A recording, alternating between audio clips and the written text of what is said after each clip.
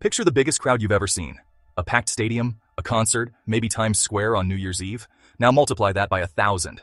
That's the Kumbh Mela. 50 million people, more than the entire population of Spain, gather by a river to bathe. And guess what? No stampedes, no chaos, just calm. How?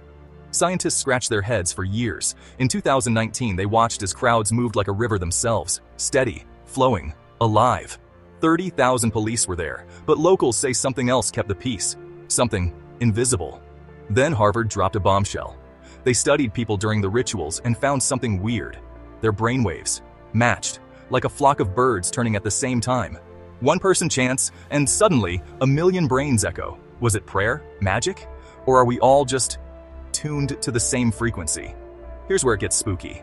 Pilgrims talk about feeling connected, like they're part of something bigger. But researchers say it's the largest subconscious experiment in history. Millions of minds acting as one, without even knowing it. So who's pulling the strings? Faith? The river? Or something inside us? Want more mysteries like this? Tap that subscribe button. Share this with someone who loves a good mystery, because sometimes the questions are better than the answers.